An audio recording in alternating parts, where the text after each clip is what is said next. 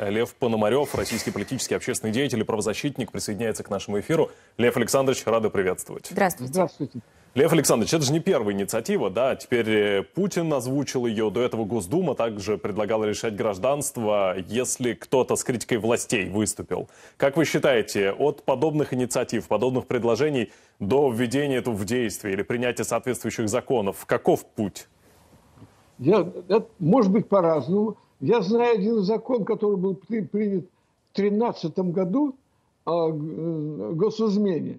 Там было написано буквально, что если человек передал информацию, которая вредит безопасности России, он совершил государственную измену, и у него там сроки были до 20 лет.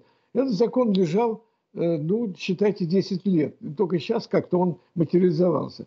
Это может быть по-разному. Но я думаю, что сейчас, так как все происходит в ускоренном режиме в России, на фоне войны, я думаю, что все очень быстро будет материализоваться. Мы даже иногда удивляемся той, паранойи, которая, хотя, казалось бы, уже привыкли, паранойи, которая происходит со стороны власти. Это более-менее привыкли. Поэтому обсуждать ее как довольно бессмысленно. Чего угодно может сейчас появиться, вы зачитаете, и это, как вам сказать, это не будет как-то, так сказать, иметь какое-то отношение к тому, что происходит. Я имею в виду к анализу, к текучке там, или еще. Какой-то вывод можно сделать. Главный вывод такой, что Россия управляется человеком и людьми, которые, вредят максимально России, которые приняли, как ни странно, каждое их действие способствует тому, что Россия станет более бедной, Россия проиграет войну и так далее и тому подобное. То есть они разрушают государство. Это как говорится, я не знаю, как, зло. Я вот сейчас в последнее время все время говорю, это абсолютное зло руководит Россией. Абсолютное зло, оно должно вредить каждому человеку, кто живет в России, обществу, миру. И поэтому, собственно, они сейчас и получают соответствующий отклик со стороны мира, по крайней мере, со стороны Украины, которая побеждает с помощью мира. Они изгои в международном сообществе. А Россия пробуждается, я должен сказать. Поверьте, вот чем больше таких вот законов, которые вы сейчас говорите, тем большее количество людей начинает ненавидеть власть и пробуждаться. Я думаю, что не за горами мы все-таки какое-то действие, внутри уже России приведут действия, которые приведут к крушению этого режима. А какие это могут быть действия? Как вы считаете, Лев Александрович? Я бы так сказал, что вообще наиболее ожидаемый сценарий у меня, он не такой самостоятельный, который, может, вы хотели бы услышать. Ожидаемый сценарий крушения режима, политического режима в России у меня такой. Первое. Под давлением тех обстоятельств, которые сейчас происходят в стране, когда люди, окружающие Путина, я буду о них говорить, я думаю, что это будет переворот такой, как иногда говорят, внутриэлитный. Дело в том, что упиваются вот этой злобой, так сказать, и поражением, я бы сказал, России, Путин и еще несколько человек, буквально.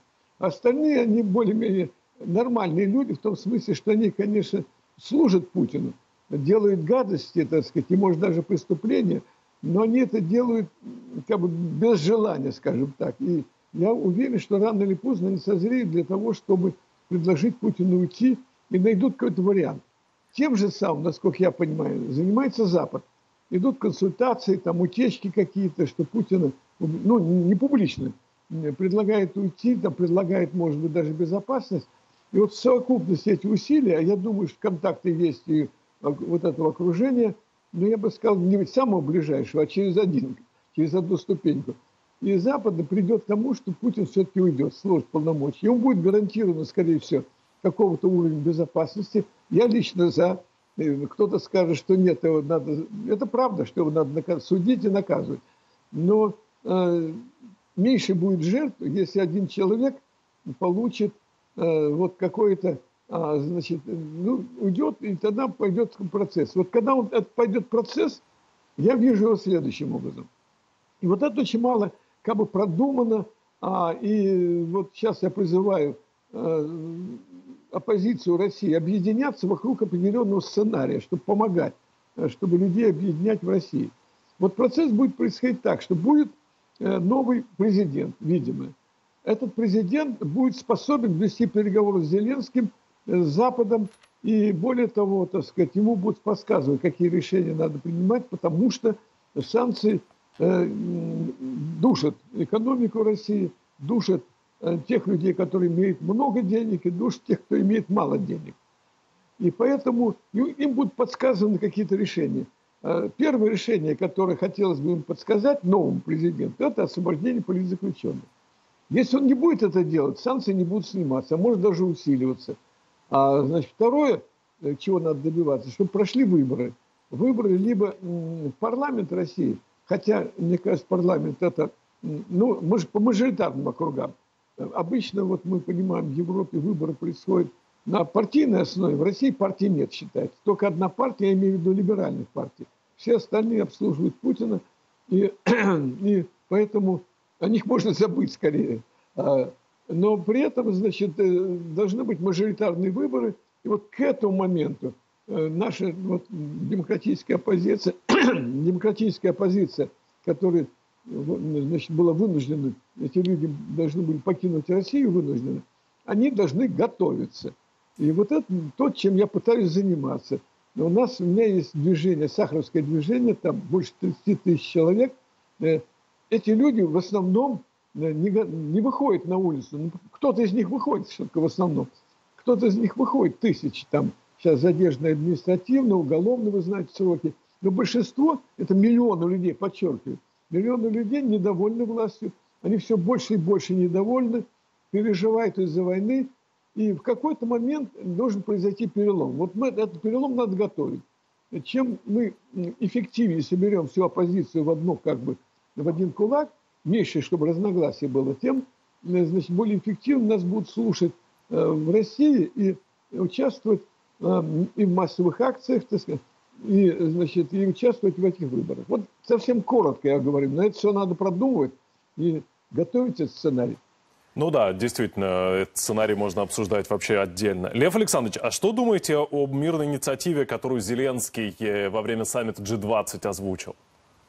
Напомните мне ее. Которая включает множество пунктов, среди которых, понятное дело, и выплата репараций российской стороной Украине, и гарантии безопасности, как ядерной безопасности, так и официального полного завершения войны, с гарантиями безопасности от третьих стран и так далее. Ну, то есть там много плюс пунктов, вывод войск со всей территории Украины, возврат к границам 91-го года. Да, вот смотрите, бесспорно, я в каком-то изложении уже их читал, чтобы понимать. Да, бесспорно, я это приветствую, и приветствую, что Зеленский сказал, что это он по-прежнему говорит, что с Путиным я это обсуждать не буду. Я думаю, это правильно.